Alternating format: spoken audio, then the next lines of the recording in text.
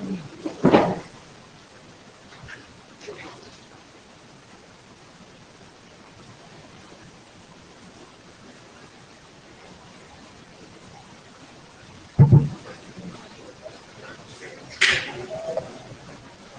give it 30 seconds. Do you want to do the...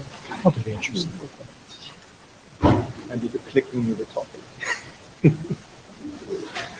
Well, we can swap at any time.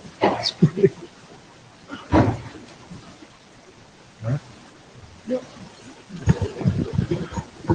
Good afternoon, everyone. This is DOTS. I'm glad you're here to join us. My name is Roman Danelu, and I'm co-chairing with Tobias Gondrom.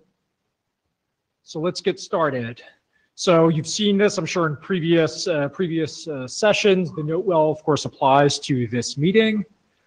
We have the blue sheets passed around.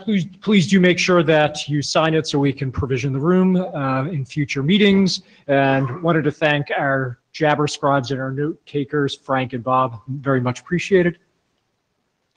Agenda-wise, we have a full deck ahead of us. What you see there is not that different than what was on the mailing list. I think only one implementation report was added.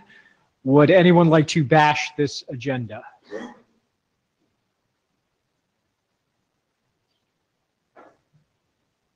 Okay, I take that as no. Let's proceed forward.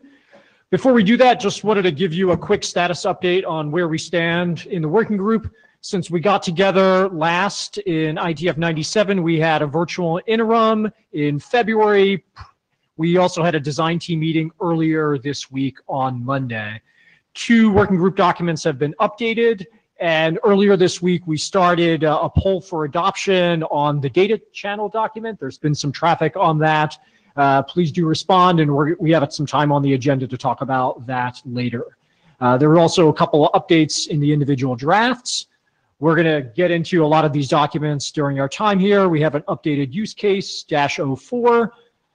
No movement since we last got together in terms of published documents on the IMDM. With regards to the status of the solutions, it's actually hard to see there in the graphic, but we've had a couple of updates that you see reflected there in green. But in the case of the bottom 3 documents, the authors on that draft have said for the time being they're going to pause progress on these drafts and put their energy into those top 2 drafts, and we can further this conversation when we talk about the solutions. We'll talk a little bit more about milestones after we wrap up on the drafts, but I throw this up to point out that we are behind. We need to revise those milestones to reflect reality, and we need to start really pressing forward with our solutions kind of drafts, and we can talk about how to do that specifically, again, after we hear the presentations. So to the agenda, first up for us is Roland, who's going to be talking about our use cases.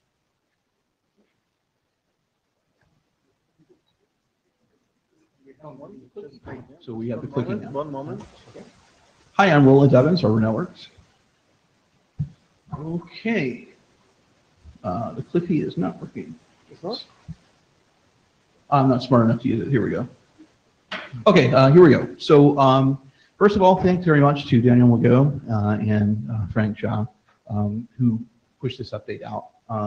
With the 04 draft of use cases, the structure has been simplified, so a lot of the stuff that was in the appendices we've deemed unnecessary and has been dropped. We've added an orchestration section, not because DOTS is vital to the operation of orchestrators, but to provide use cases, at least one use case that shows how a DDoS mitigation orchestration system would interact with external entities via DOTS, and what effect different DOTS messages would have on the actions that the orchestration system takes in order to successfully mitigate DDoS attacks. So that's actually a pretty lengthy section that has been added. There's also a new intra-organizational use case. This is actually having to do with a broadband access ISP who are protecting their customers against DDoS attacks, and how the use of DOTS would take place between their customers and their actual orchestration system and DDoS mitigation systems.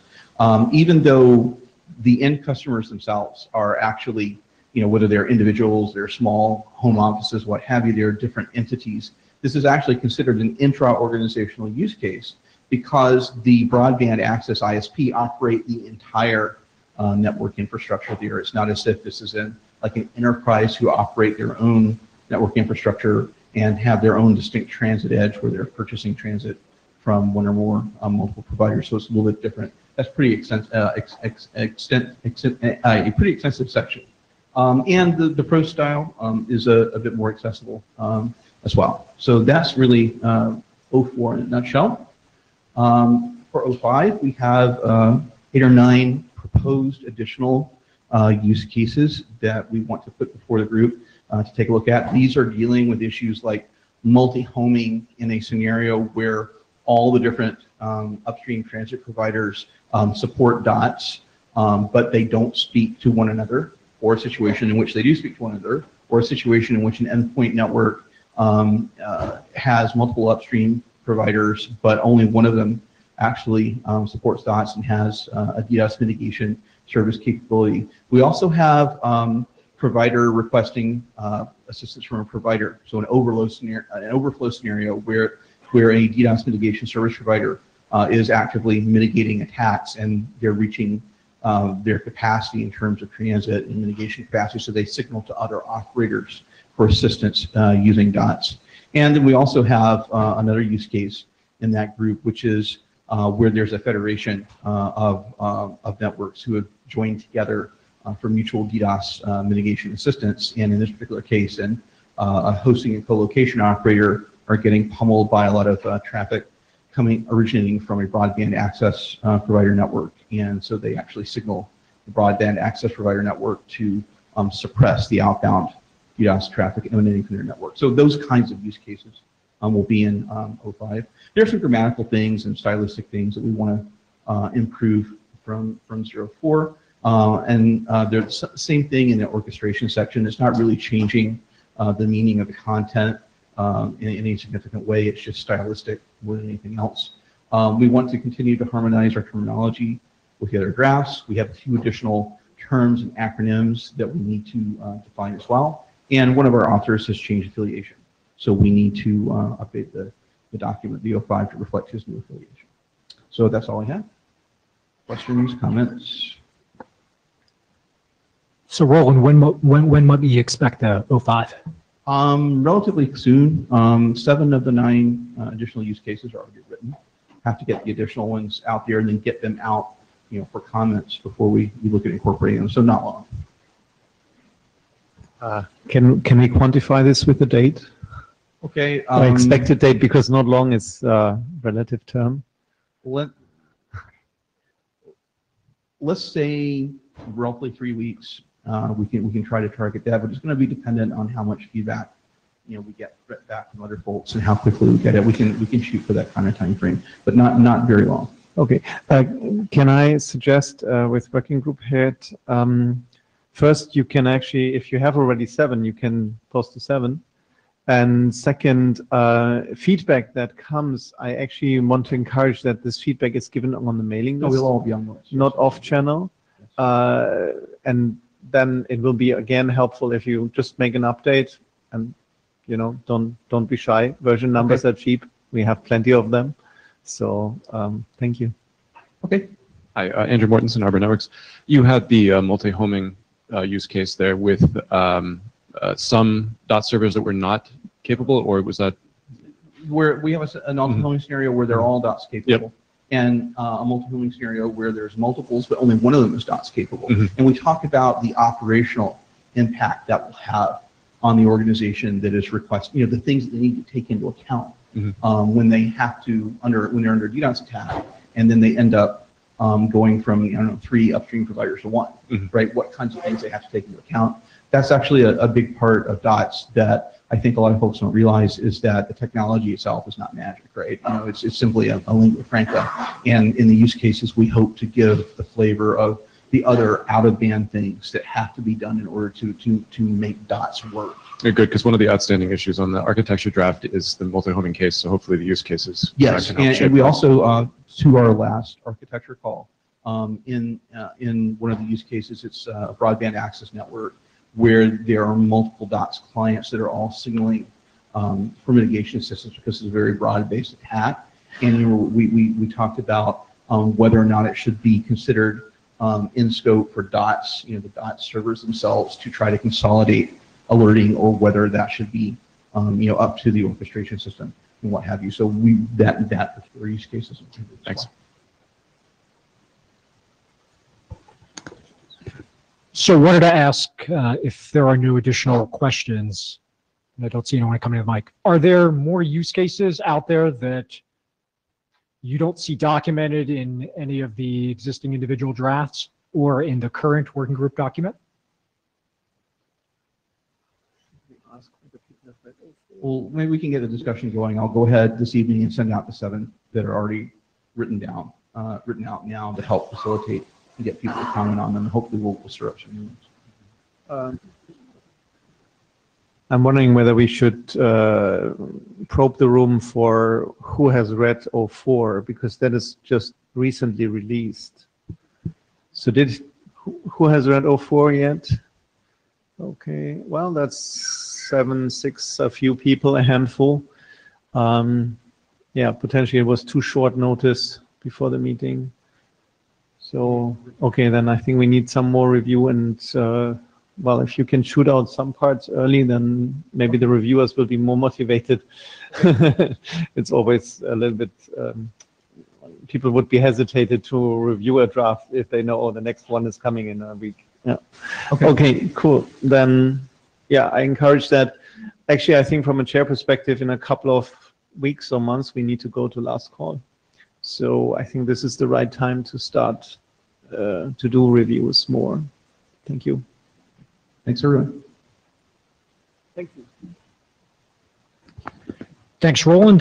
Next up is a discussion about requirements. Andrew?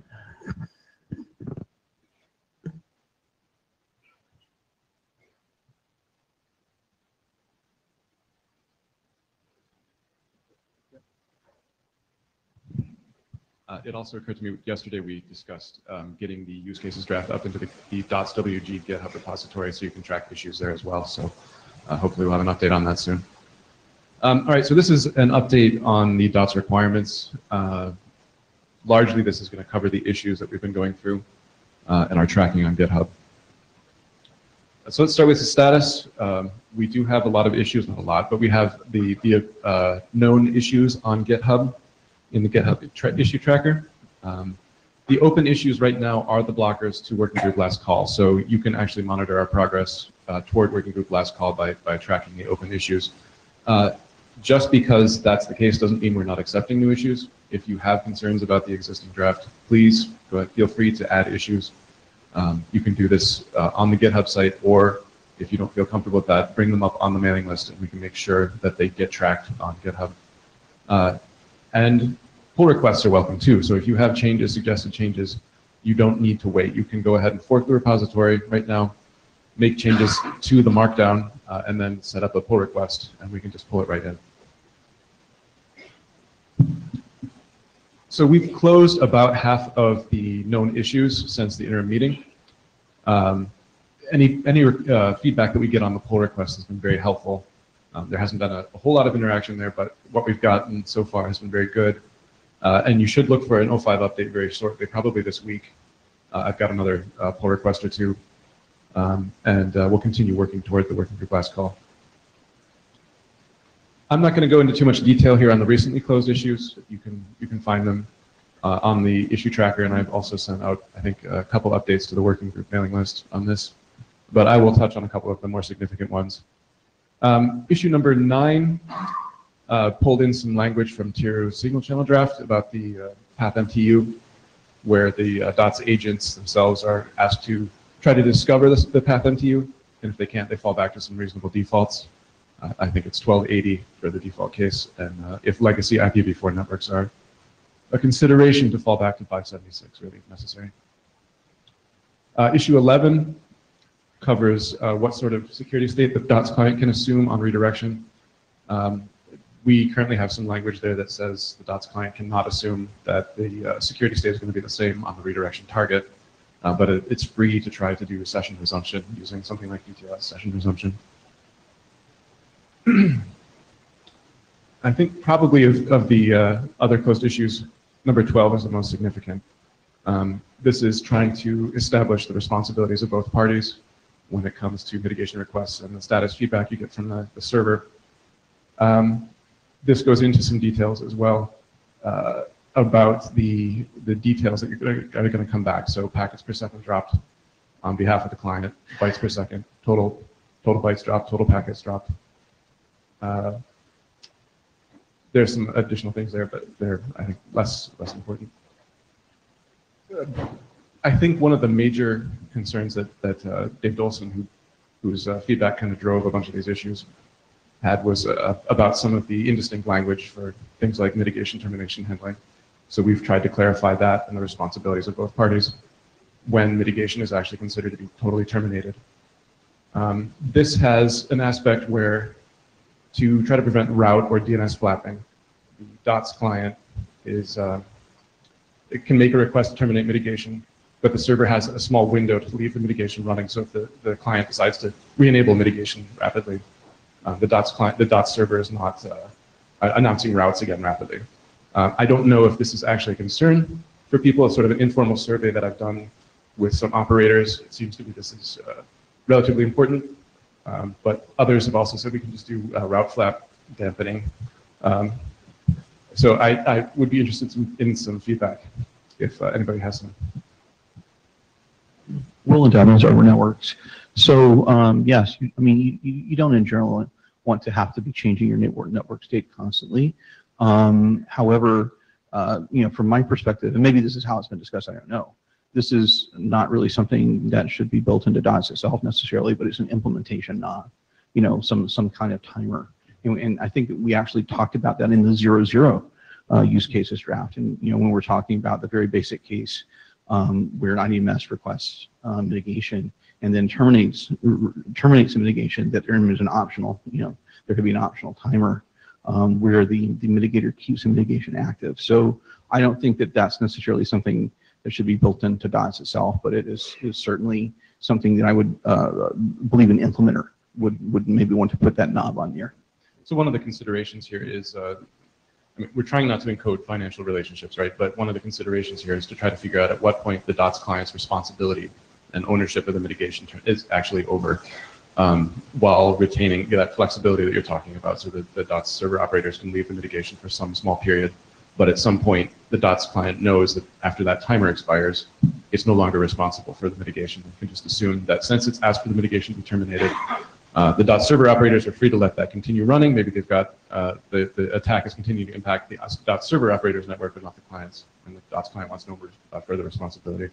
Yeah, roll it out as Arbor Networks. So in that scenario, and we probably don't need to engineer this in the meeting, but the idea is that you have the DOTS client, it makes a mitigation request, the DOTS server accepts it, mitigation is started, mitigation status messages are exchanged. Then the DOTS client says, okay, I'm going to issue a mitigation termination request, right? And then, my assumption would be that the DOTS server would, basically say no, and say, the mitigation is still running and continue to provide status updates, until it, based on whatever timers are configured, it decides that that it will indeed close the mitigation down. Yeah, So maybe, right? Maybe this could be a configuration thing. I think I want to make sure that the DOTS client operators retain that operational control, but I hear what you're saying. Yeah, control is the wrong word, because this is a communications medium, right? And as you said, we're not trying to enforce, the contractual relationship. We're just trying to facilitate the communication. So, whatever, timers or whatever, special rules that allow for, a forced mitigation termination from a DOTS client to a DOTS server, that's almost outside the scope of DOTS, in my opinion. Thanks.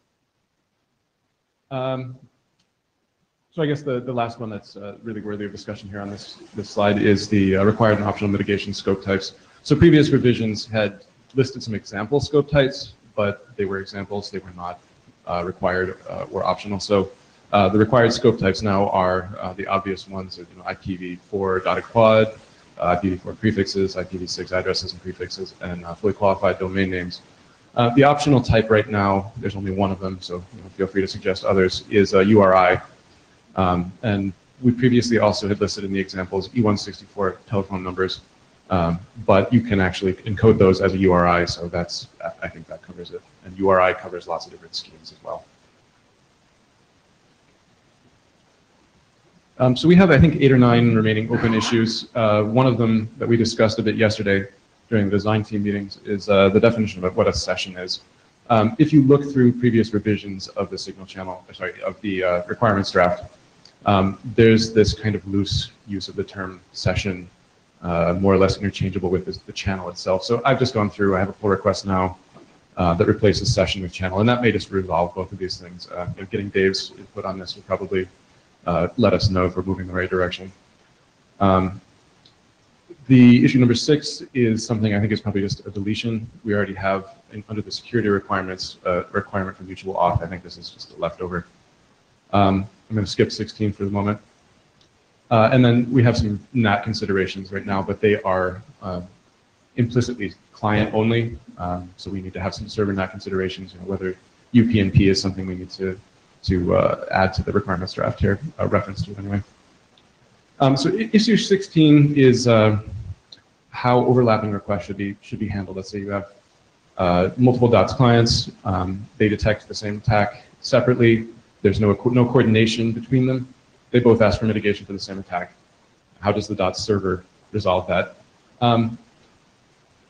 I've become less enamored of the idea that the DOTS server be responsible for resolving that.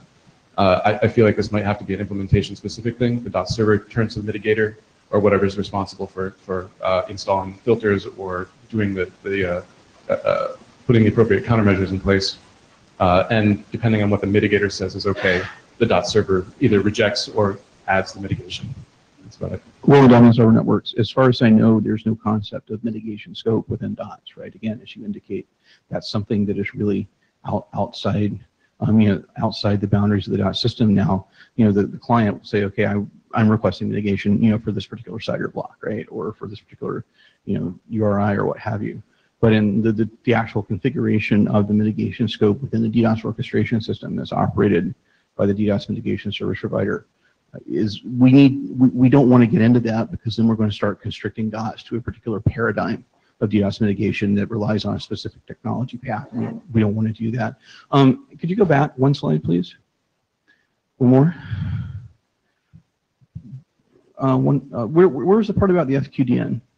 It's under the issue 15. Okay, sorry, it was in the slide. So do you really mean FQDN, or do you mean like a zone cut?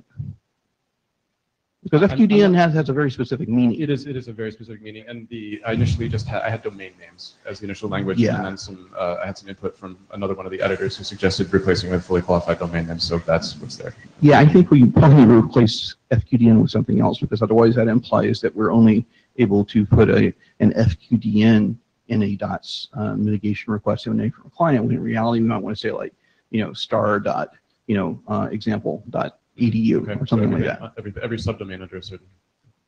Okay. Sorry, nitpicky. Fleming and Jason. The overlapping request handling. I understand why you prefer on the server side not having to deal with it. I'm not convinced that's the right answer, though. My concern is that I don't want to get into a scenario where requests are essentially client specific, right? And a given client that had asked for something would have to be the one that gets rid of it as well. And if there are any kind of conflicts, right, somehow the clients have to coordinate amongst themselves, right?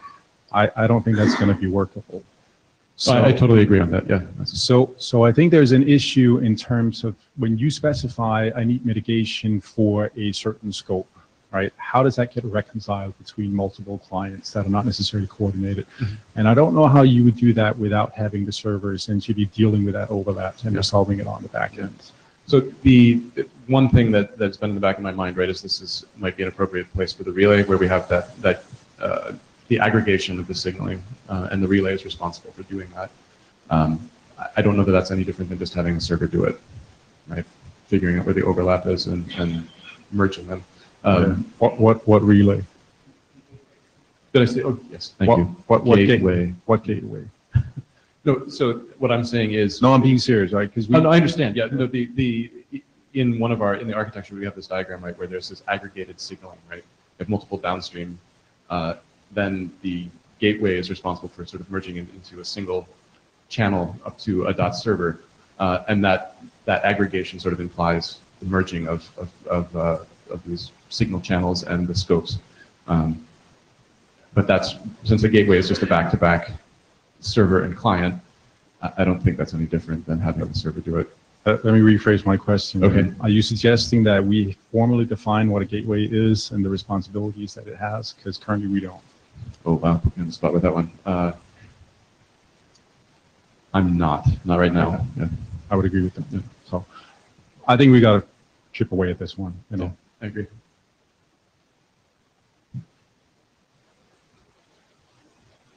All right, I think the remaining open issues, none of these are particularly contentious in the way that the overlapping one is. I think there is some ambiguity about what ownership and protected resources are. So we need to just tighten the language there and get some consensus on that. And adding a couple requirements for authentication and authorization. This can just be put into the security requirements section. There's a lot of implicit understanding of what authentication and authorization is required. We just need to make that explicit. And finally, Dave brought this up before the last inter meeting about the need for replay protection. My sense is that we need to be very careful here because any ability to replay might have an impact on the server operator's network.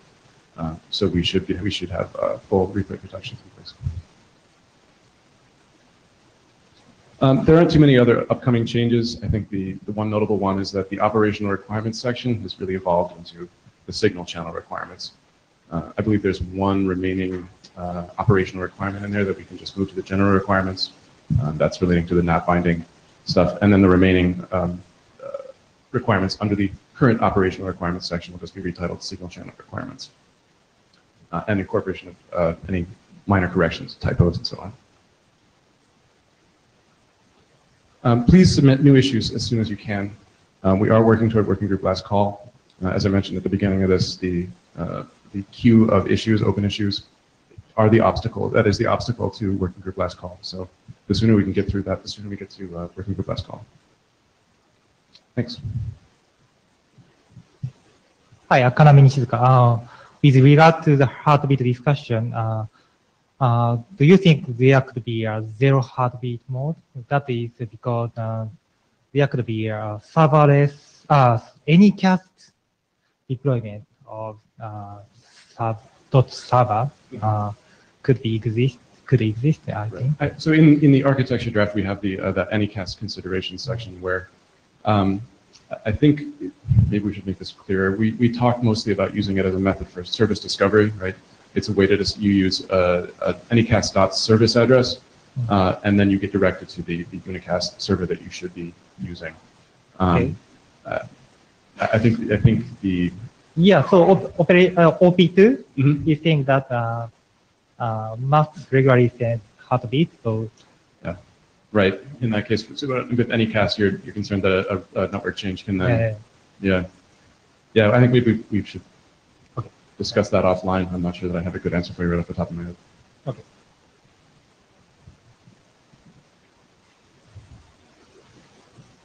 Hey, Natik, just to Kaname's point there on the zero heartbeat idea, I think that might have value. I mean, there's the odd potential implementer who I've spoken to who wants to just spin things up on an ad hoc basis, you know, because they don't want to be maintaining multiple sessions from multiple customers, potentially to multiple. Yeah. And so that could have some value there. Initially, that could be handled maybe via the data channel, I guess, you know, which could be just mitigation request additional, but if the signal channel had a zero heartbeat option.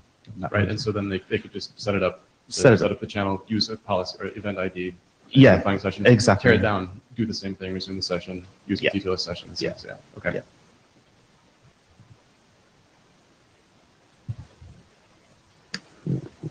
Okay, other questions and comments? Okay, in that case, we'll move on to the next draft, which is the architecture. And Andrew, you still have the floor.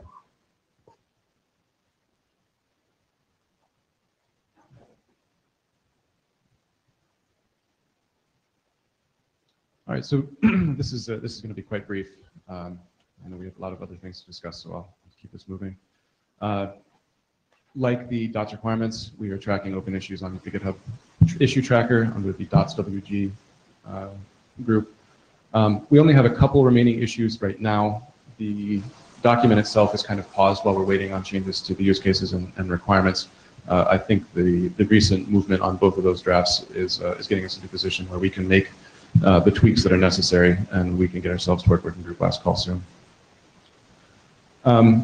The issues that we have closed recently do cover things like service discovery, Anycast, and the need for redirection in the DOTS architecture. These have been closed for quite a while, but and all of those changes are in the existing draft. So if you have issues or concerns about the current discussion of any of these topics, please take another look and bring it up on the working group mailing list or simply open an issue. We only have a couple remaining issues, as I mentioned in the question for the use cases. Multi-homed DOTS clients are still something that we need to sort out. I would like to talk more with the use cases authors on this so we can try to coordinate and come to, I think, something that's mutually agreeable. And then finally, things like privacy and visibility for recursive signaling. This has been a concern about the, if you need to have, let's say a mitigator wants DPI into encrypted traffic, are there concerns about sharing private keys, and if you're using this sort of backstop recursive signaling? But that really covers it on the architecture draft right now. Largely, it's going to be some coordination with the requirements and use cases drafts, and then if we can knock out the remaining two issues, I think we're ready for working group last call. Again, submit any issues you have with the current draft as soon as you can, so we can keep track of what actually is remaining before the working group last call. Kathleen Moriarty, AD. I'm sorry, I hadn't read that part, and just hearing you say DPI, man in the middle, traffic, that's going to hit a bleep storm. Yeah. I'm not advocating for it. It's just a concern about, do we need to mention the concern about privacy and security if somebody is advocating for this in the architecture draft? We're not necessarily advocating for the sharing of these private keys. Why wouldn't you just have a requirement that prohibits it? I'm sorry, A requirement that prohibits it. Do we want to impose that on somebody that you can't? What are you wrapping this in? What, using TLS? That's likely, yeah. So when you go to 1.3, that's already done that. There's the other static diffie Hellman stuff that's going on as well, right? So I mean, yes, I agree with you. Yeah, not in IETF, Yeah. not in a working group, right? Not in a working group. Yeah. It might go through the independent stream editor. I haven't agreed to AD sponsor it, and I don't think Ecker would. Okay. So we'll have to see what happens, but Right. yeah, I don't know. I don't think it's appropriate I'm not to. advocating for this, right? This was an issue brought up by one of the other editors, and we've been trying to figure out, is this something we need to treat in the architecture draft? All right, when at least by the time it gets to my review, I'll look at it and see if it needs to be in this draft at all. If you're doing a negative statement against it, that would probably be fine. Maybe dropping it completely might be your best bet. Yeah. Okay, thank you.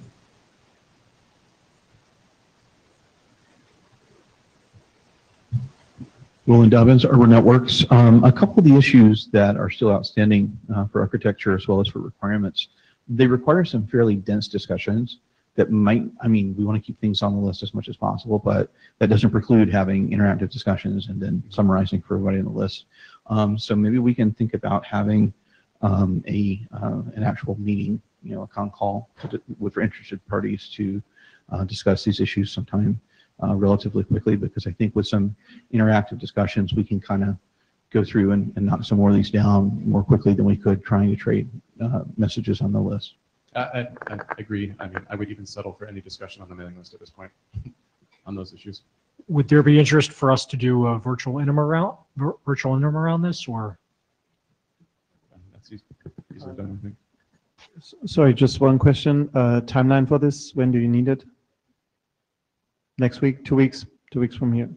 Okay, so you come to us and tell us, and we do it? Yeah. Okay, thank you.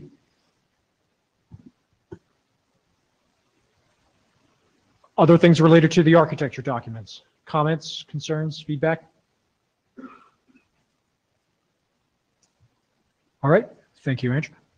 So next up on the agenda, we're going to pivot to talk about different protocol and solution-oriented drafts. First up is draft ready dots data channel that Nick is going to be talking about. And for those that did not see the announcement on the mailing list, this is the draft we're talking about to poll for adoption. Hey, I'm Nick Teague. I'm here to present on this one. Tiru couldn't make it, and it's really this is really more of a recap of the discussions we've had over the last couple of months, and also the bits and pieces from the interim meeting. The main reason why I want to recap it is because after the last meeting, we had a number of discussions between myself, Andrew, Tiru, and a couple of others, and we decided that as far as the data channel goes, a lot of the efforts were converging anyway, so we decided to just converge onto this one draft. So to that end, the data channel is using RESTconf. There were Yang models in there. They're cool, they're Yang, they're funky. The updated draft meets all the requirements as it has been. It's been pretty much in line. This draft has been pretty much in line with requirements all the way along. Still sitting on top of the stack that's very, very familiar, the RESTconf, TLS, TCP, IP, with dots sitting on top of it. The RESTconf was suggested, and it seemed to make some sense. It's obviously a subset of netconf. It's not as heavy as netconf, so we feel it might provide less overhead as far as like implementation goes. But then kind of it allows us to basically use some commonality across other efforts as well. It addresses the needs of what we need as far as like configuration and so on. You've got the general kind of what you would expect: post, put, delete, get to retrieve config data, non-config. There was a TLS heartbeat for liveliness. It's generally speaking the data channel's reasonably connection oriented anyway, so it will be maintaining that as it goes along. We've got a number of Yang models in there already, and then we've got the ability to expand upon that as well as we go. A couple of options, well, a couple of examples. There's identify model, filter model. The identify one that was discussed earlier regarding things like FQDN and the discussion on that. The idea is to basically assign an alias at the time of the actual mitigation, that instead of having to kind of define every single individual element, you can just say, oh, use alias 1 and that references IP address this, with this port, this service with this. So it kind of ties in a few of those together. And then it can be expanded as we go along. At the minute we've got FQDN, URI, E164 in there and stuff, so it can just, you know, as we wish and as we see fit, we can pad that out.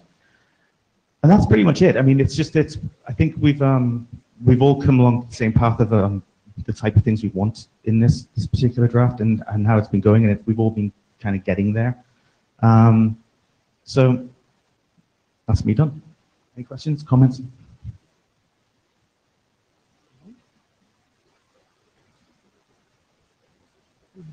Sweet. So just agenda-wise, we built some time here to talk about, are we ready for adoption of this as a working group kind of artifact? We're not going to decide today. We have a poll out on the mailing list because with travel and everything, there's 2 more weeks to provide your thinking on this after IETF finishes. But again, we have time in the agenda if you would like to share your feelings endorsing this, or you have some concerns and you'd like them voiced.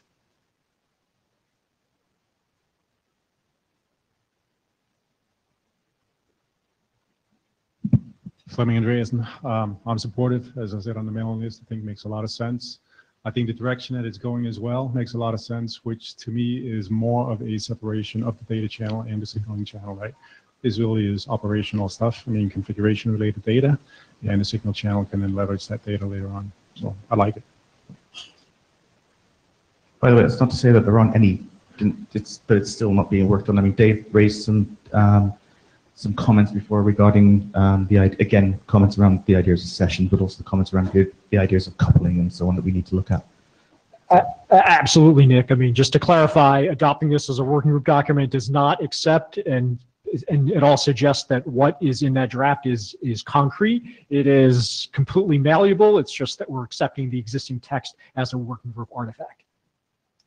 I'm Oscos, HT Consulting. I'm all for this being a working group document. It keeps one aspect simple so we can keep our focus on the really driving part, which is the signal channel.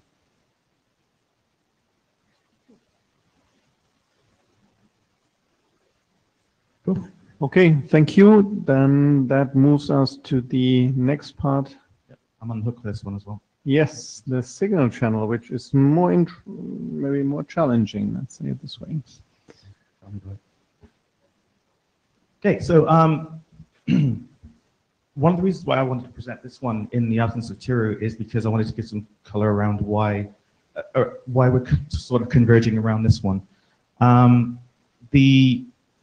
Actually, I'll leave on that one for now. So there was a protocol document that we put forward, which supported protobufs and more of a beaconing type signaling. There was this one which was using CoAP and CBOR, and there was some other variations on there. Again, what we had a discussion after the last meeting, and we came to the conclusion that we would like to again try and converge on a single path, just to reduce the amount of duplication and so on. To that end, we've kind of decided that in the absence of being able to kind of standardize on protobufs at this particular time, then what we thought we could do is at a later date maybe use it as a content type. We were using protobufs in our original draft as an IDL, and leveraging that. In the newer draft, in newer revisions that Tiru put together and stuff, it had moved more towards a similar CBOR having a similar aspect as protobufs, things like the mapping and so on, the element mapping. In addition to that, also having discussions with Fleming and so on, what we saw was we didn't really want to go through the rigmarole of reinventing TCP or UDP and congestion control and all these type of things. You know, the CoAP can handle that for us. So with this one, the highlights is again, we have the Yang in there. It's there's a mitigation request model, configuration model, and so on. Encoding rules defined in the core Yang CBOR, and it compiles nicely currently. CBOR again is being used, all parameters in the signal channel and mapped to CBOR types. We're using particular types and mappings to ensure that we can just again make it a bit more efficient rather than kind of constantly reiterating through the schema every time we send a message, which was a big issue I had kind of between JSON encoding versus say something like protocols. The mitigation response and the request are now marked as non-confirmable. The non-confirmable requests are sent at regular intervals until a response is received. That was something else that we kind of we thought needed shaping in this one, and Tiru did a good job of getting it in there. Channel configuration setup are flagged as confirmable. So we have sort of have the best of both worlds, as in we have confirmable messages when we need them, non-confirmable when we don't, and we go from there. What we've decided to do, I think, as well, is to try and keep it so that we have static types. We've kind of tried to remove some of the ambiguity of, oh, in peacetime we could have confirmable, you know, and so on. So what we've done is like these ones will always be of this particular characteristic. These other ones will be always of that characteristic. So there's no ambiguity in figuring out what, you know, kind of various aspects of what peacetime is versus, you know, wartime is. The heartbeat mechanism is using the CoAP ping. We're looking at DTLS 1.3. There's support in there for event-specific parameters, which we feel is important for extensibility and so on. Added new mitigation status parameters, which are somewhat useful for the endpoint to be able to figure out what's going on. It's like a very basic level of telemetry for the originator to be able to figure out, you know, what, as far as like, is the attack ongoing, is the attack not ongoing, what's it seeing? It can then provide a degree of status. Yes, Andrew? So with regard to, Andrew Mortensen, the TLS versions, do you think that we are going to be blocked waiting for DTLS 1.3? This morning, I mean, there are no competing DTLS drafts, right? But it's still an individual draft. I'm just wondering. I'm not asking you to choose, but whether we need to, I think, decide if we're waiting on it. Yeah. Overall, DTLS has been a bit of the DTLS has been a bit of a pain in this. Not so much because of DTLS itself, but the available libraries out there are painful, to say the least, to try and get to do what we wanted to do. There's either, they're just either lacking or they're just so hard to work with. They're just not there. So that's pretty much it. So it was this, again, we're trying to move towards this towards consolidation. I'm not sure whether we're completely ready to say that this one is ready for adoption yet, but that doesn't mean we couldn't ask the question. And again, comments and questions welcome.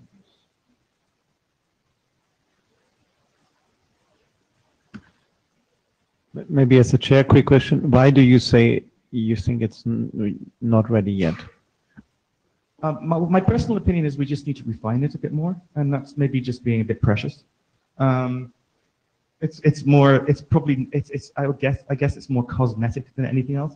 My opinion is that I just feel we need to kind of like maybe just refine it and just have it flow a little better. And I think that's something that's actually been working to in the most recent version. And I think it'll be out in the next version as well. And I think we're very close to it, but I just think there's a few tweaks and everything there just before we go with it. Having said that, like I said, that's not to say we couldn't ask the question. Fleming Andreas. So I very much support the notion of trying to converge on a single document. Yeah. I think, what this group needs to produce, right, are protocol specifications in the end. Well, one of each, one for the data, one for the signal, right? Not multiple of them. And the sooner we can get to that point, right, the better. In terms of, where do we focus our energy, right? We had the information model as well. The reason that we had that, right, quite frankly, is because we have had competing protocol suggestions in there, right? The data model is in here already, right? Same thing for the data channel. So if we could find a way of converging on a single protocol for the signal channel, I think that would be very helpful to the group overall. So I would certainly support it from that point of view. Cool. And, I think it looks reasonable, right, as a starting point. What's in there at the minute, like, I don't really have any issues with the content in that. So we just need to, it's just flow and, like I said, cosmetic. Yeah, there are plenty of details still, right, that, you want to change. Yes, sure. Moskowitz, I do have two concerns from what you said, Nick. Actually, one that Andrew said. TLS, DTLS 1.3 blocking. Mm-hmm. What's the consequences of that? What is it that, why do we want 1.3 and thus the blocking? We may need to call that out. The other thing is the comment you mentioned about actual DTLS implementations and issues regard to that. Is there experience which is showing us something that we need to be concerned with, and again maybe some implementation recommendations which we may need to say as information, but something may have to put in the document with regard to actual experience. No, I think those are both great comments. And as far as our implementation goes, implementation attempts have gone. I think what we've found and where we've had heartaches is because we've been trying to get this working for a little while, and in our various efforts, and it's like just trying to get the one that's, that ticks all the boxes that we feel we need. Having said that, I think if we do start to consolidate on a single draft and we're starting to kind of say, well, now we can start to talk about this stuff, then we can start to then dig deeper, figure out what we need, what's lacking, what we can tolerate, even. Yes. And so on. And then we can figure out, well, is this a blocker, or can we go to do something else? For example, I think Andrew used Tiny SSL, which had an implementation that might not be great, but would it be sufficient? So there's those questions to come up. But yes, I think your comments are well noted. Thank you. Hi, Andrew Mortensen. I think I'm kind of responsible for the question about whether we should adopt now, but that was on revision 09. Revision 10 has incorporated a bunch of stuff, and I would be okay talking about adoption at this point. Maybe that is indeed then a question to ask. Maybe before I ask that, we should ask who has read documents Okay, so, okay, who has read draft ready dot signal channel version 8, 9, or 10? Because that makes the class a bit. Okay, so that's a couple of roughly 10, 12. Keep your hand roughly. Okay, just, okay, that, I think that's a sizable amount of people. So, actually, shall we ask now? Okay, let's be aggressive and let's ask now. So who would be, I'm going to ask the question, who would be comfortable, no, who is in favor of adopting this as a working group draft? The answer would be yes, no, or don't know. So who is in favor? Yes. Or shall we hand, hum, I think hum is probably more adequate, sorry. So hum now. Or the AD has something to say?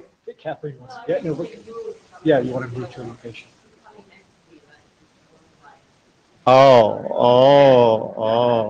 Okay. You're a strong hummer. So if you're in favor of adopting hum now, please. Okay. Who is against that? Hum now, please. Okay, I think that is reasonably good.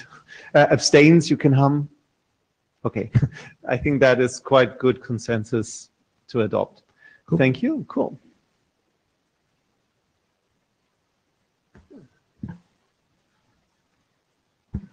Okay, so this brings us to an exciting part of the agenda from a working group's perspective to actually talk about implementations of some of these protocols. So we have two up. So Konami is up first talking about the NTT implementation. Hi, I'm Kanami Nishizuka from NTT Communications. Today, I'd like to share you the implementation experience and the findings in short presentation. Okay, now we are developing .client server software, which is on the specifications on these drafts, which now in this room. I just say it's working well, though it is not fully implemented the protocol. It will be open sourced with BSD3 cloud license. It is early implementation, however, it is aimed to implement full DOT protocol specification in accordance with maturing of DOT protocol itself.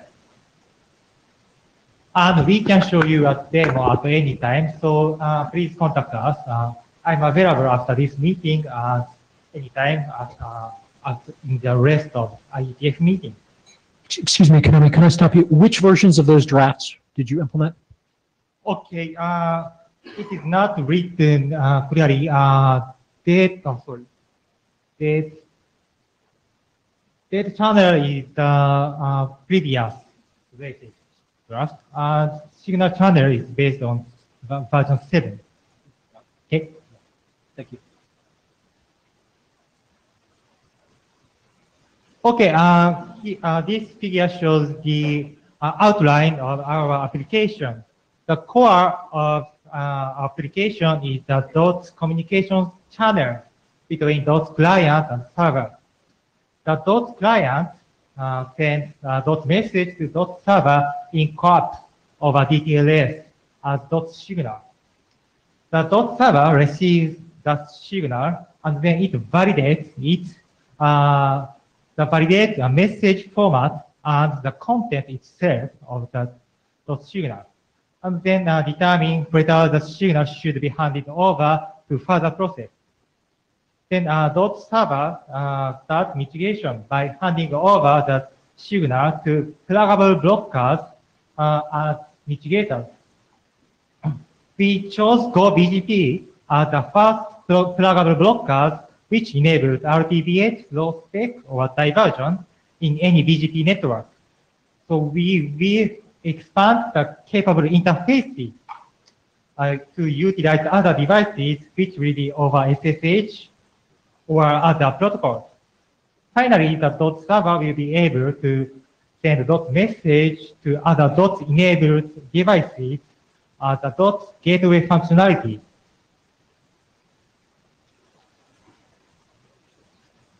Okay, the software is implemented in Golang.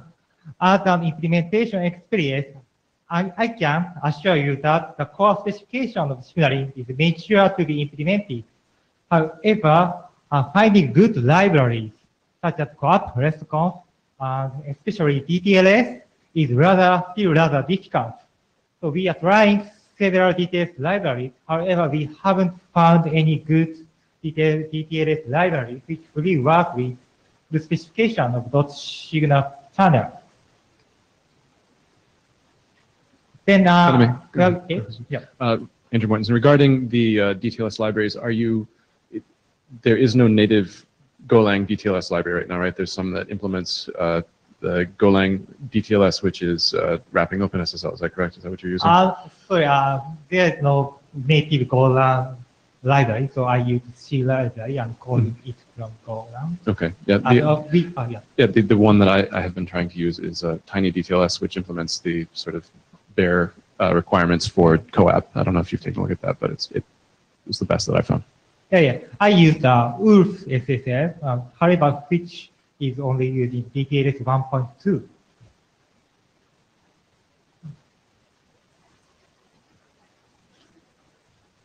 Okay, I'd like to show you two issues found in the implementation experience. First one is about the coupling of data channel and signal channel. The signal channel draft says that DTLS or TLS-based client certificate must be used for mutual authentication. And the dot server couples the dot signal and data channel session using the dot client identity. So two drafts require the same common name for client side in DTLS of signal channel and TLS of data channel. I think this is strong restriction for implementation and deployment.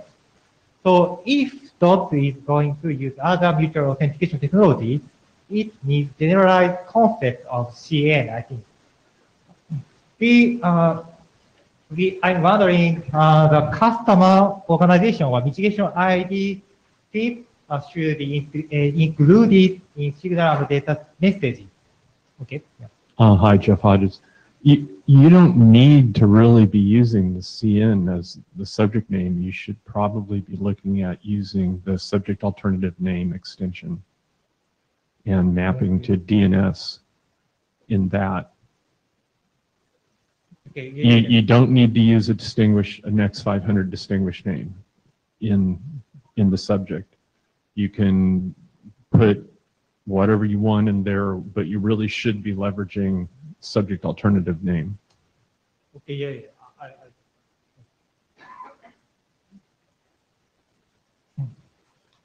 Fleming Andreas, I agree completely with your observation. This is, what we were alluding to, I think, before as well with your authentication and authorization model and also the separation of the signal and data channel. The way it is right now is not right. I mean, the signal channel and data channel are independent, right?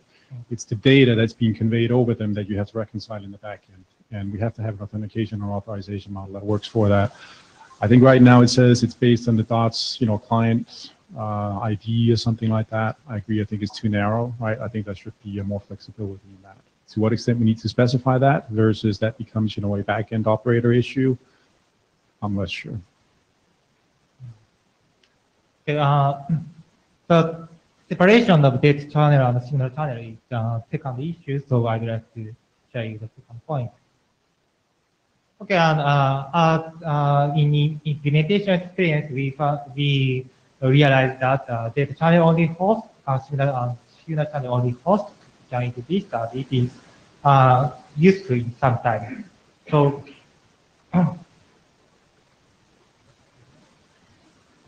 okay, if they are separated, so data channel and signal channel are separated, the dot client for data channel can be placed in different locations. There would be less probability of suffering from attacks than the place of signal channel only devices.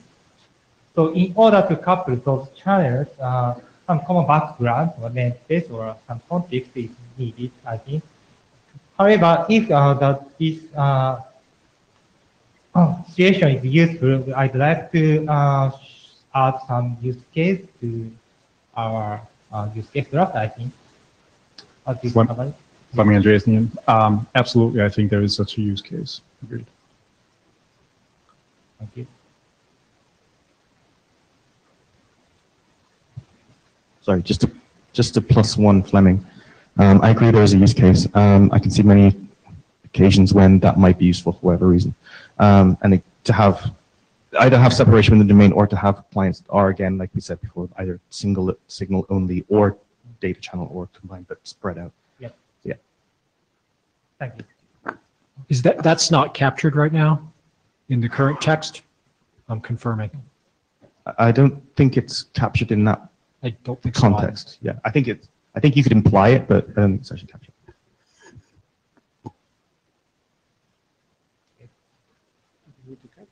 Yeah, this is the final slide. I apologize, just to make it explicit.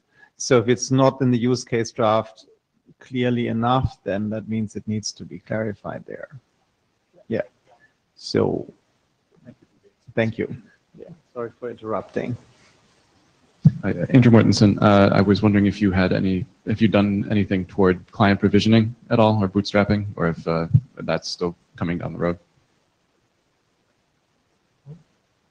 Oh, sorry, client implementation?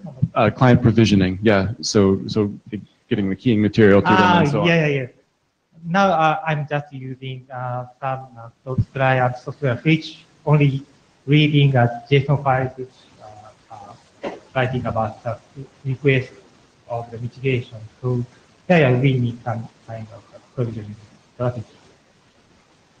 Bob Moskowitz, this last slide where you had the one data channel with multiple signal channels pretty much flies in the face of your previous comment about how to connect the two authentications together to pair them up, because you basically have almost like a reverse multicast sort of a situation here, or how the identities are going to be done. This is going to take some real serious thought about how to do the identity controls such that you have what linkage you want.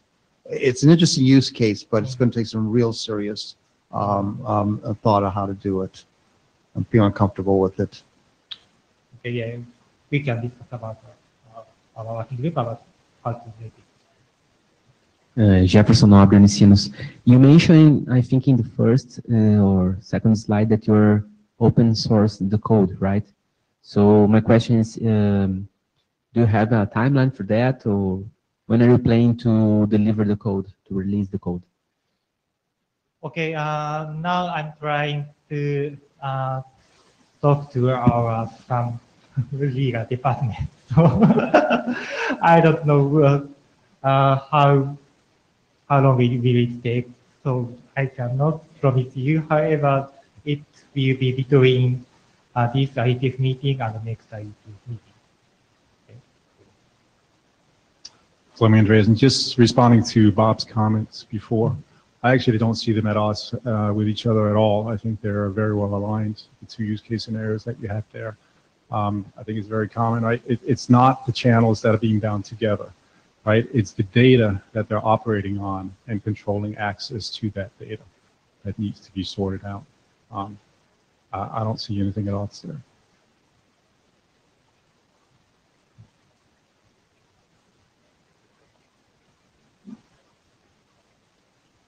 Okay, this is the last slide. So the last word from me is that I will start to implement a heartbeat part. It is not implemented yet, so I will implement heartbeat part of signal channel according to the updated signal channel draft. And then I will make a further feedback to this working group later. Then, okay, thank you very much. Thank you. Comment as the chair. This is awesome. So I've been long hoping to see the first implementations being presented, and this is really very, very good. Thank you very much. Yeah. Thank you, Konami. Yeah, thank you. Administratively, before we move to the next presentation, where's the blue sheet? Who needs the blue sheet? Okay, if we could just pass the blue sheets up to whoever needs the blue sheet. Thank you. Fleming, you're up. If you could tell us about your implementation. So I can tell you about Tiro's implementation. It's it's not mine, so I will do my best. You know. The other way. All right. So if you recall the presentation that we did at the last IETF, there was actually a couple of slides in there about the proof of concept that was done back then, and it's pretty similar actually in terms of the information that's in here. The major difference is that the proof of concept implementation has been updated to reflect the latest draft. So in terms of the overall framework here, California, especially on the server side, that's the same as you saw the last time. You can go online, of course, and download it yourself if you want to play around with it. There are various APIs in here. As Nick was mentioning, right, there's things related to congestion control that are important. Message transmission parameters, heartbeat timeouts, which we're specifying as part of the overall DOTS protocol operation. And then the new part here about messages being confirmable or non-confirmable. So that's being leveraged as well now in the new proof of concept that Tiro has done. The client side is browser-based. So there is a plugin, Copper. Again, there's a URL here where you can go fetch that. That will enable you to essentially come up with your own messages, and then you can send those to the server, and you can play around with those. And that's essentially what's been done. And here's an example of those. Again, you see we have an example here of a non-confirmable message. CBOR is what we're using. And this is another, there's a way of actually decoding some of these messages back and forth if you wanted to see. There's a URL for that as well. So this is just basically illustrating you an example message here, how it's been actually encoded and what's being sent across. So that is it for the proof of concept from Tiro. Any questions or comments on that? Okay, thank you, Fleming. Thank you. So we just had 2 implementations. Is there a third one lurking that anyone wants to bring up, or aspiration for implementation?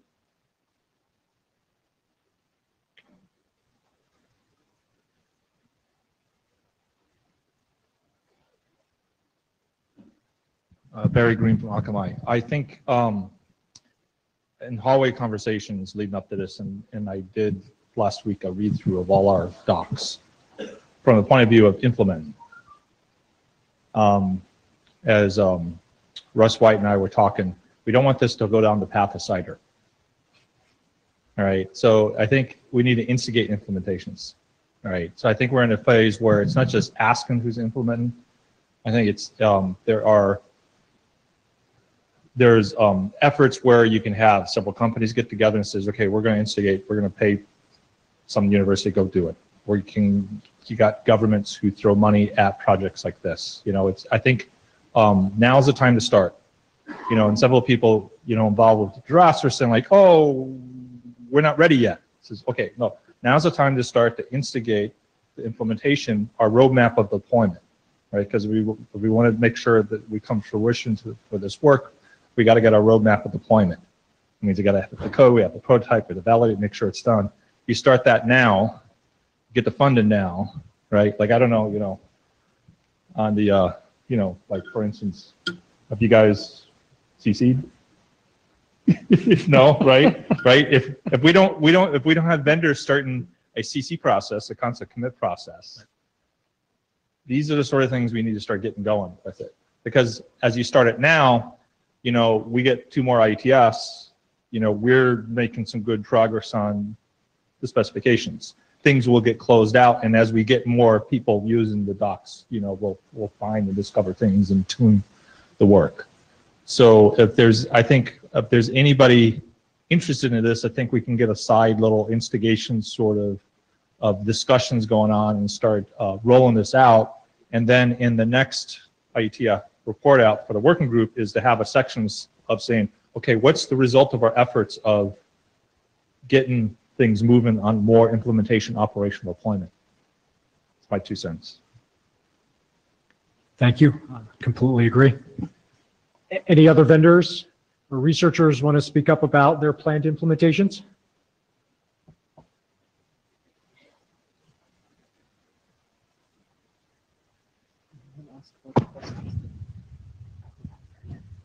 Yeah. Yeah, so two things that Tobias and I have been talking about are first, now that we're talking about individual specifications, do we want to start doing this as part of the hackathon that's held the Saturday before IETF, perhaps in Prague or Singapore? And given that we have two implementations, at what point do we start talking about interop between them? So things on our minds. If you're interested, please do let us know. Okay. So the last item on our agenda is not directly related to some of the specific architectures we've been kind of talking about. So next up is talking about IPFix usage. So Marvin.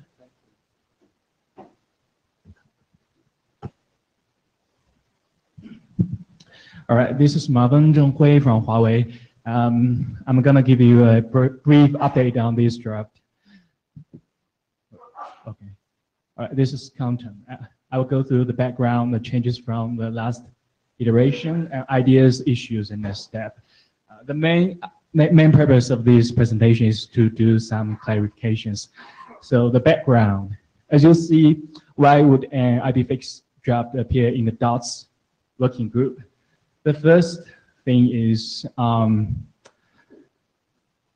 actually our draft targets the same problem space that we want to solve, that DOTS attacks.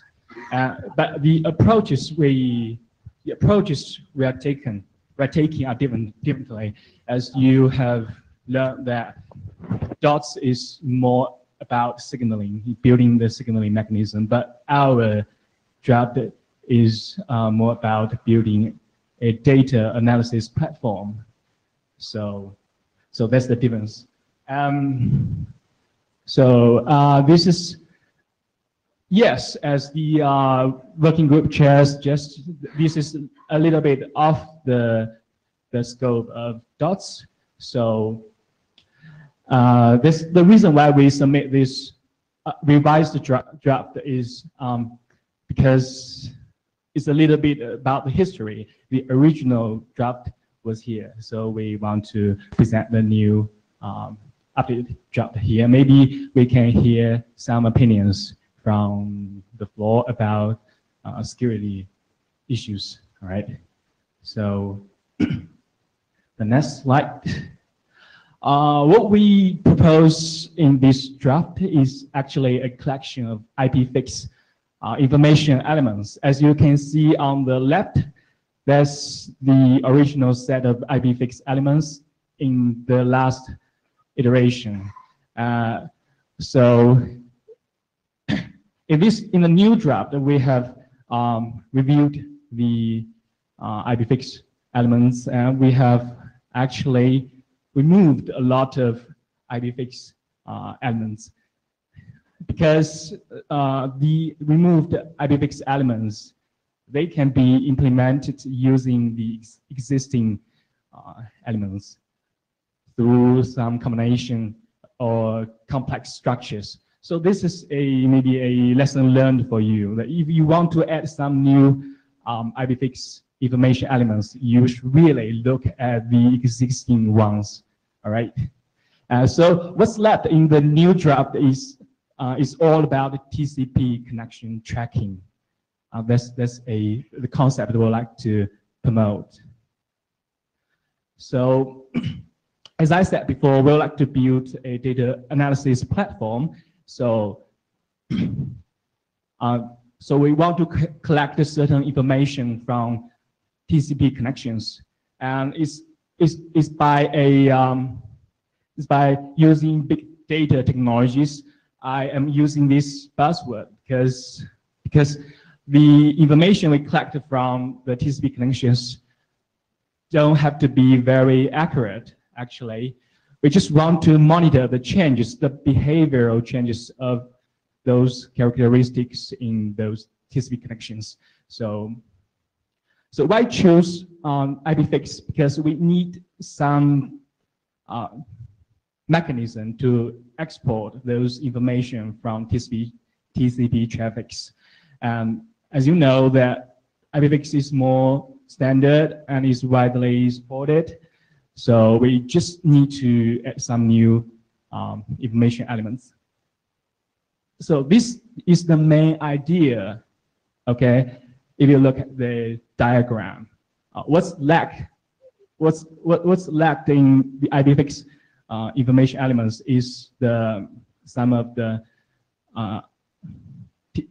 the information related to TCP that set up or the timing information. For example, the timing information that is related to the TCP three-way handshake, which is used to set up a TCP connection. Some attacks may result in a very abnormal that changes in those times.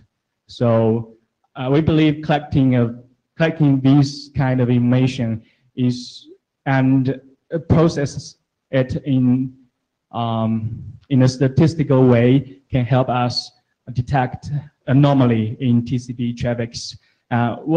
So what do we mean by TCP connection tracking? As you know, that TCP has certain signaling flags. So we want to have some flags set for all those TCP signaling flags. If we observe a sync, then we observed a sync ACK that's normal, but we set the flags only if those flags occur in the connection in a normal sequence. If it's not in a normal sequence, then we will not set those information. We will not set those flags. So by collecting this information, it will be easier for us to tear apart what the TCP traffic is doing. All right. We also want to incorporate some of the informations about the packet, the time intervals between different TCP segments, because that might be exploited by the attackers. So these are a basic set of information we'd like to collect from TCP connections. Next. We do realize there are certain issues regarding our solution. The first one is asymmetric traffic. As we know, that internet is becoming more and more asymmetric.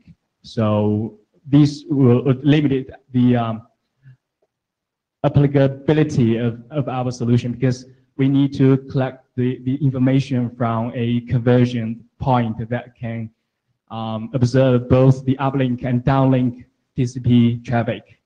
There are also some concerns about the performance. Yes, if the traffic is really extreme, the volume of the traffic is really large, that might require a super power device deployed on the conversion point to collect such kind of information. So these are major two issues that we are now facing.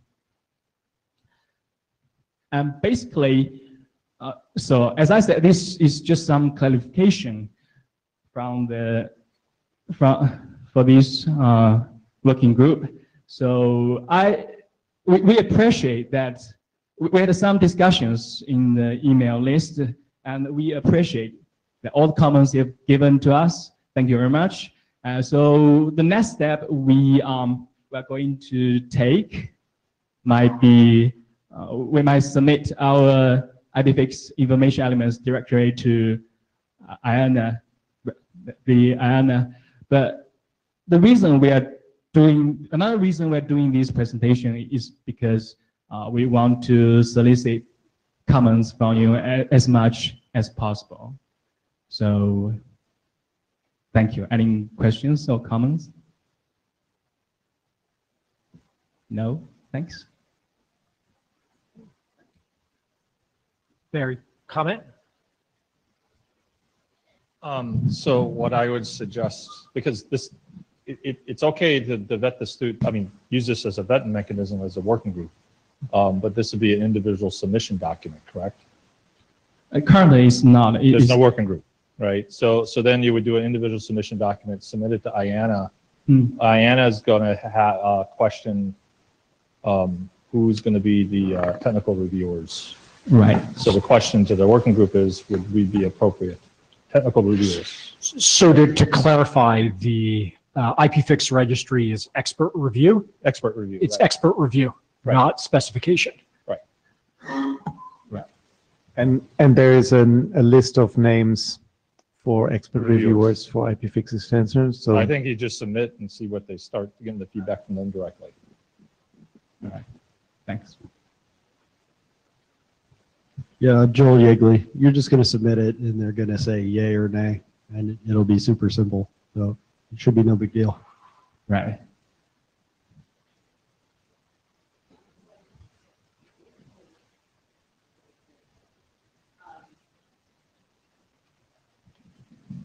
Well, What? you know, maybe I'll just be offline.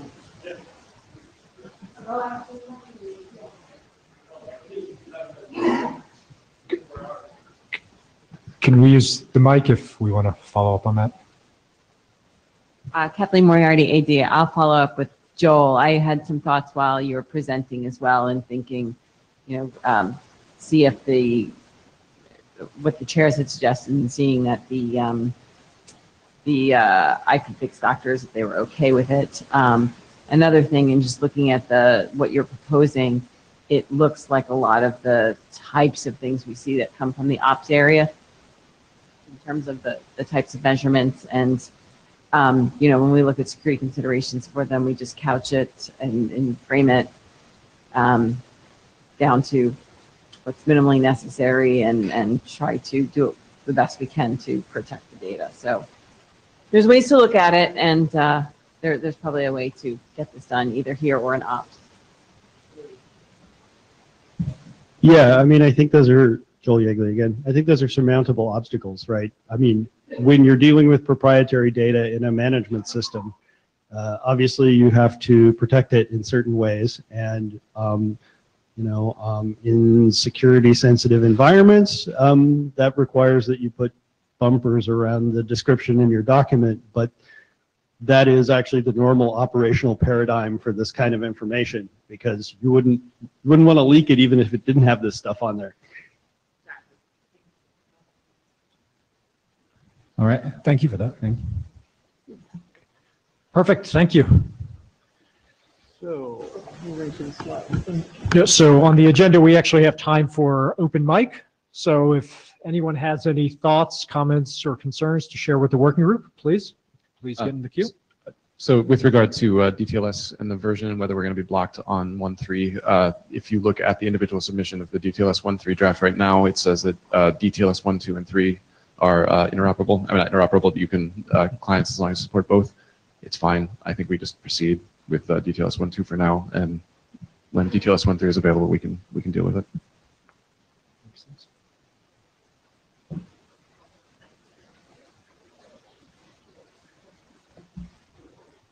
Tobias Gonrom, Huawei, non-working group chair head. Yes, big +1. Go for DTLS 1.2.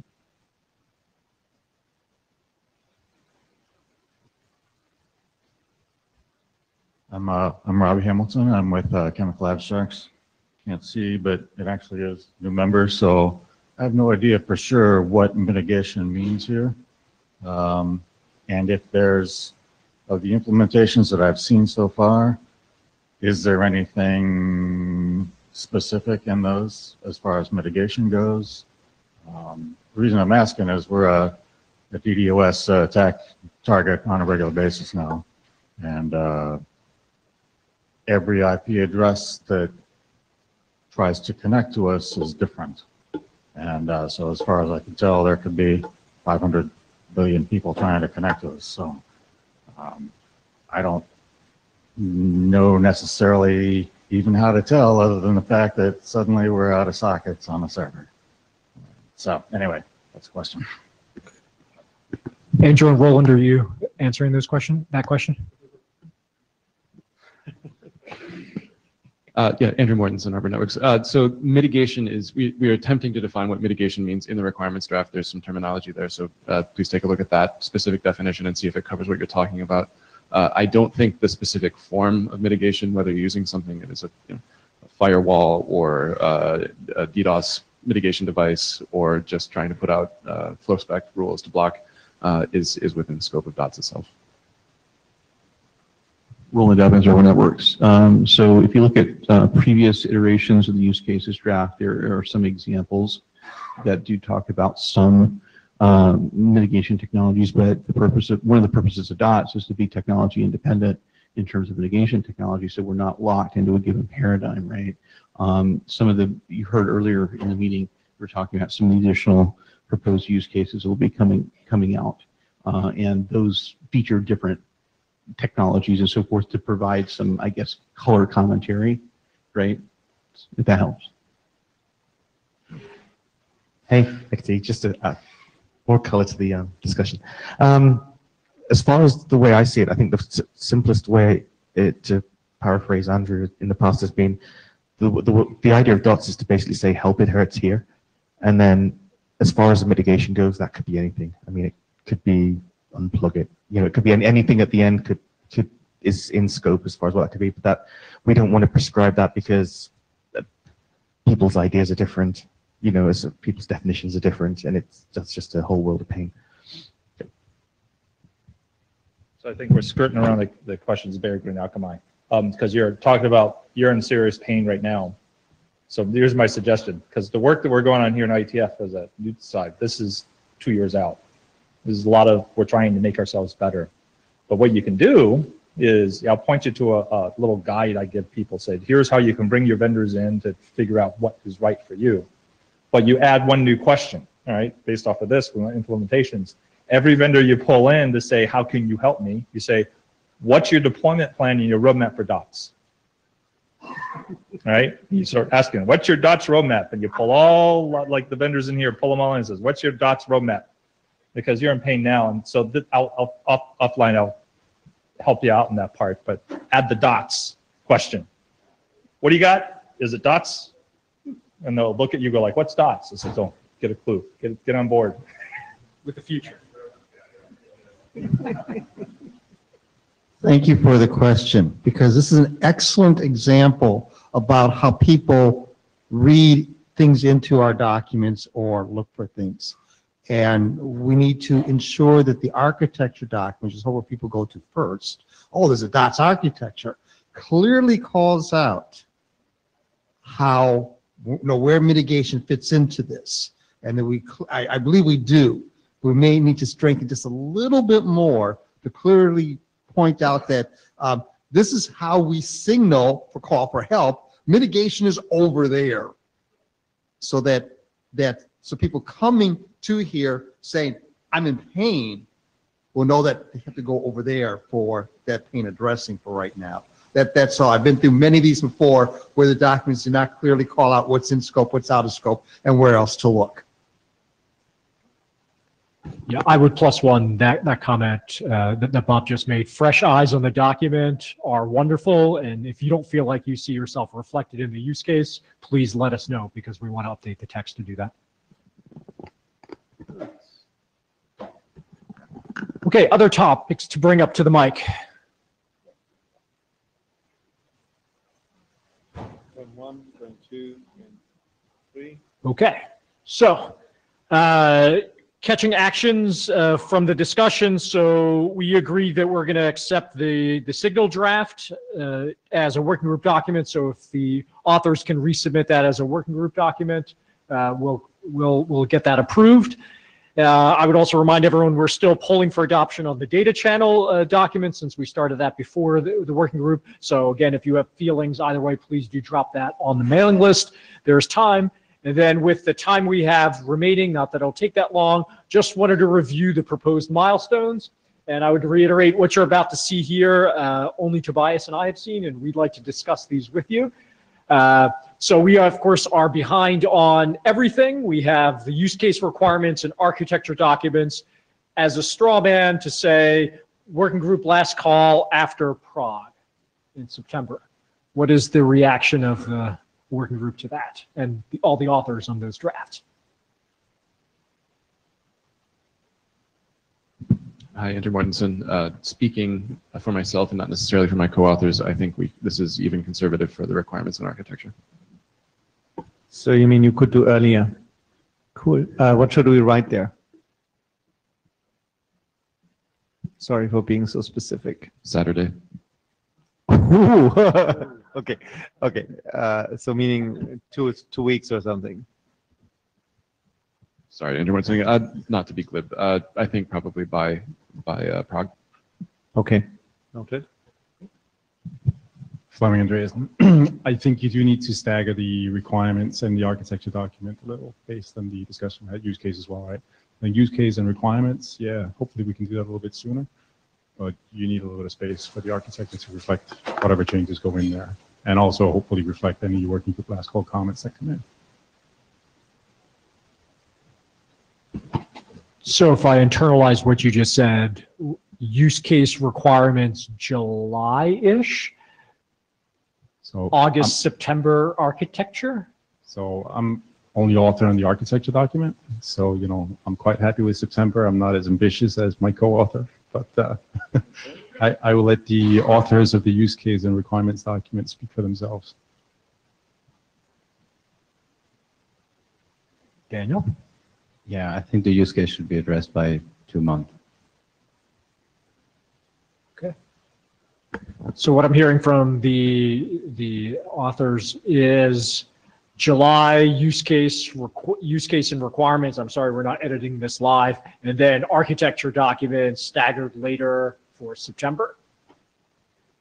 From the rest of the working group, because Kathleen's not officially listening to any of this yet, because we'll submit this. What's the reaction? I mean, any comments? Is everyone comfortable with that? Okay. And then it comes to the actual protocols. And so here we got to do a couple of things. So first, our official milestones actually say we're making a data model document and a transport document. My counter proposal to that is it looks like we're converging towards a data channel document and a signal channel document. So first, I would argue that we want to change the nature of the milestone itself, and then tossing out a date of December on both of those. So does anyone have any feelings on first rebranding what the milestone itself is and then the timing of it? Hi, Nick Teague. No, I'm for it. I think that, as Fleming mentioned before, as far as data model, information model goes, they were probably more necessary when there was a number of candidates. I think now there's a degree of convergence, and it can be just those particular tasks can be just converged into that function. So, yeah. Other reactions from the working group on those? Okay. Well, Kathleen, we're going to submit these to you officially for your review so you can stare at them just as we described. Okay, so this actually brings us to the end of the agenda. We have time, so if anyone wants to come up to the mic, going once, going twice. Okay, well, thank you, everyone, for participating. Thank you very much, and we will send out the invite for the upcoming virtual interim discussion in a few days, and yeah, hereby closed. And if I could have the blue sheets, whoever has them, if you could run them up to the front. Who has not signed the blue sheets yet? And where are the blue sheets? Good. Oh, pleasure to meet you. Where is it?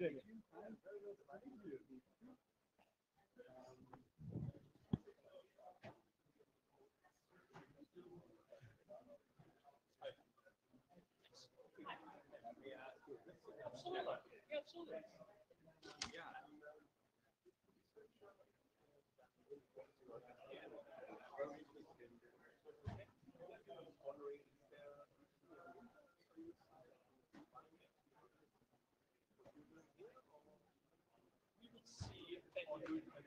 I think primarily